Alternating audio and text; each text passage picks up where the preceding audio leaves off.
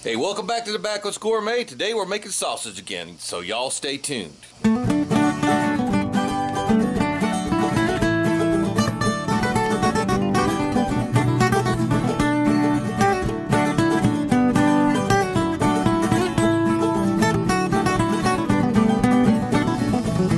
Well, today I thought we'd make a nice batch of bratwurst.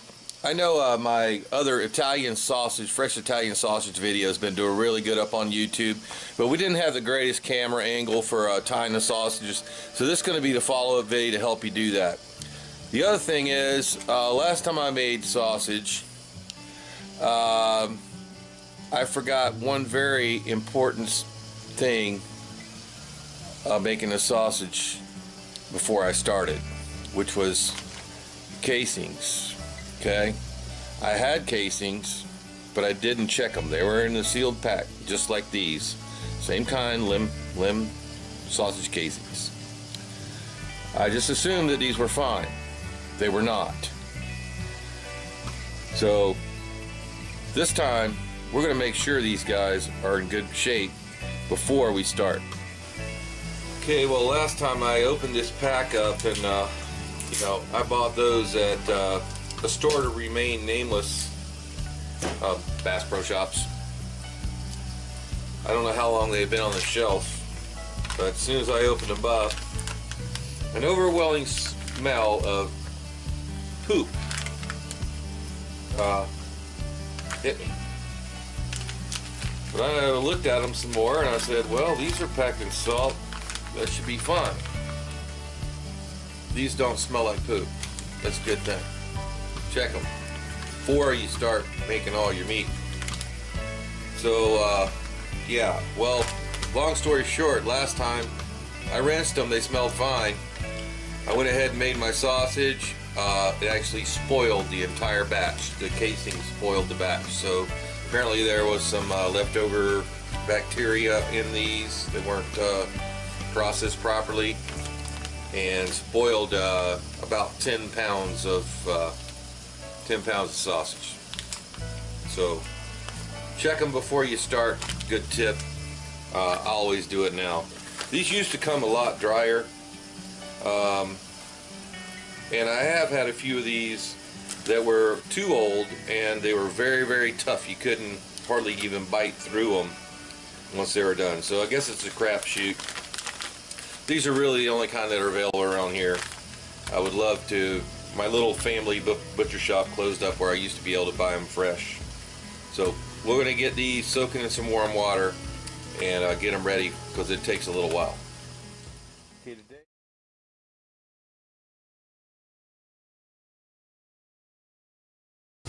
Okay, today we're going to use about half a hank. Hank is some unit of measurement for these casings, which is it has a little ring on it, and I guess it's like how many fit through their little ring is a hank. So if you don't want to worry about what a hank is, if you buy them at the butcher shop, they're going to ask you how many hanks you want. A hank will do about 20 pounds, I'm pretty sure. The limb packages come with enough to do 20 pounds. We're going to do about 10 pounds. We used about half the package, soaking in warm water. And like I said, give these the sniff test before if they don't smell it the least bit funky, do not use them. Alright, we got our pork butt sliced up, so we're going to go ahead and start our grind. First grind, coarse plate.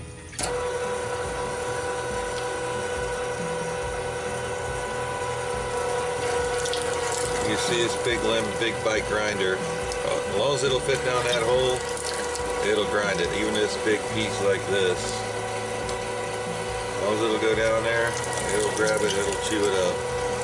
So it really makes short work out of this part. And it'll go just about as fast as I can feed it.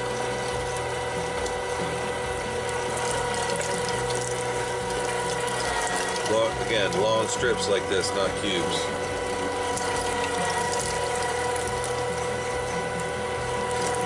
We'll go ahead and finish this up. We'll see when we get it all done. Okay, that right there is 10 pounds of coarsely ground pork butt. In this bag we have 2.5 pounds of ground brisket fat that we saved from our last brisket cook. We always say that it's a good source of fat for your sausages. It's nice, very white fat.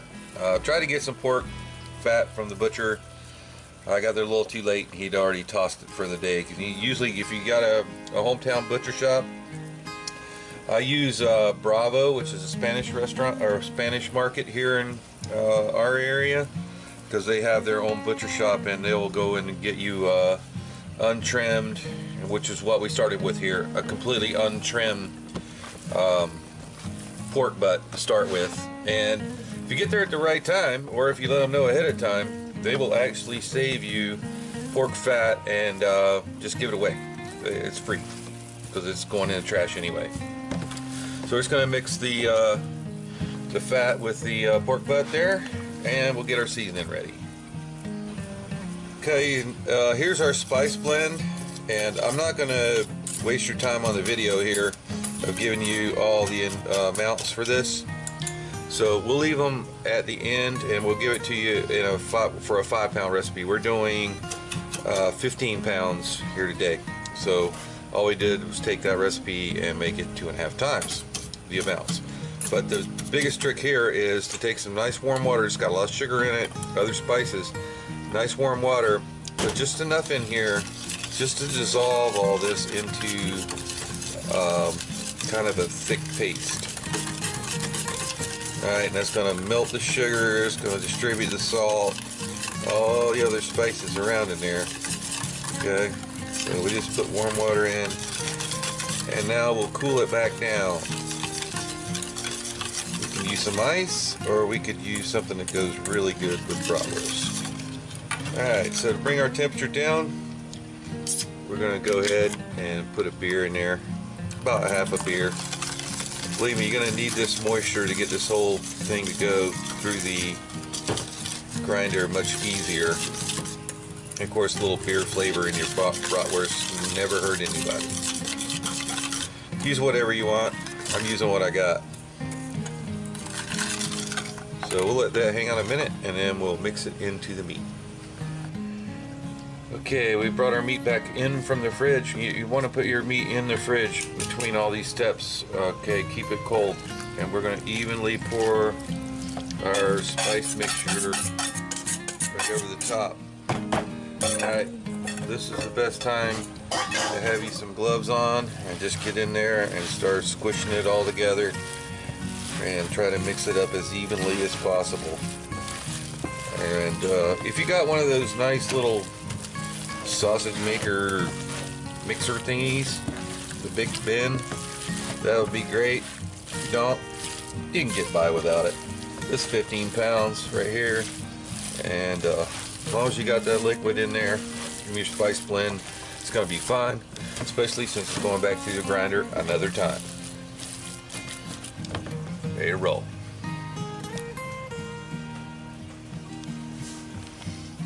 Okay, going for second grind now, and we've installed a fine plate on our grinder this time, so bratwurst needs to be a fine grind. So we'll go ahead and start it up and start feeding our sausage and seasoning mix through.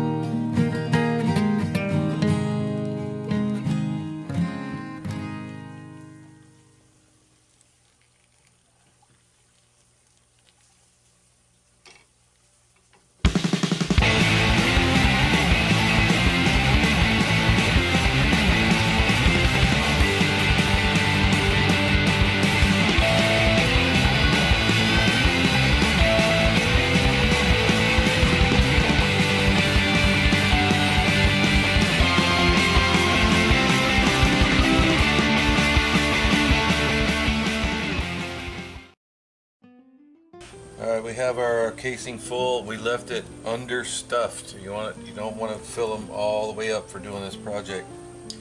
And then now what we're going to tie our sausage links. You know, we've done this before, but here hopefully you'll be able to see what we're actually doing. I'm going to select what size we're going to make our bratwurst, and we're going to make them like about 8 inches long. I like a little bigger one. Okay, so we're going to go ahead and twist that first one off, right? Now we're going to loop these up about the same length. That guy here, he's wanting to twist already. So just even them out. Alright, so we're going to take this guy up and, you know, kind of match the length on him. About 8 inches. Then we're going to pinch him right here where he matches, and we're going to pinch him up at the top. And we're going to twist him a couple times. That's going to form a link. Alright, we're going to leave our first guy dangling down there. We're going to bring up our next one to the top right here where we pinched it. We're going to pinch it again. Okay? And then we're going to go towards you through the center. And we're going to pull him back through. Okay? This is why you need to leave a little space in your casings. Then we're going to grab them with our thumb back here, about the same length. We're going to twist them again. Alright, bring them all the way around. Alright. Now our long end is way under here, so we're going to bring him right back up again to the same length as our others. We're going to get him right here. I'm trying to get it where you guys can see. But we're holding these guys at the top, and we're just going to make them the same length. We'll pull them right through. Okay? And we can keep doing this for as long as this whole sausage roll is. In this case, we've just about hit the end of it right here, about the end of the casing. So we'll make the little guy at the end there.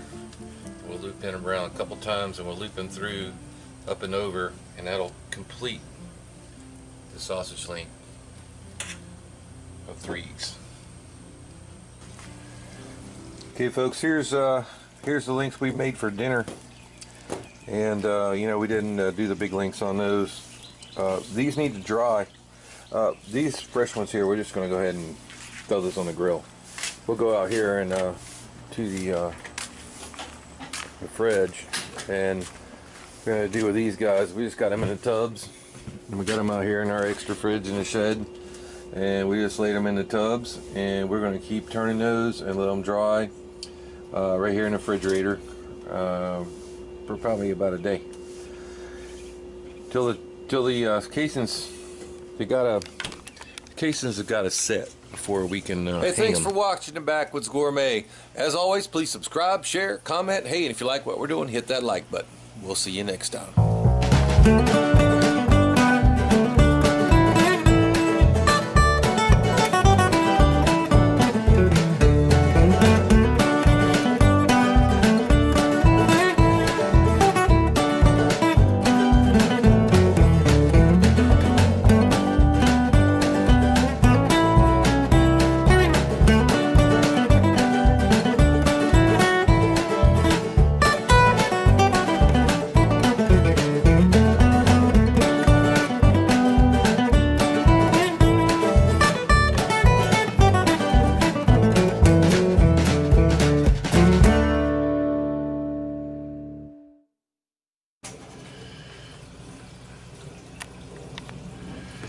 Alright, here's our mixture. We just pull this back out of the freezer. Cut! No, this has got to be cut! What's the matter? I said this has got to be thrown out.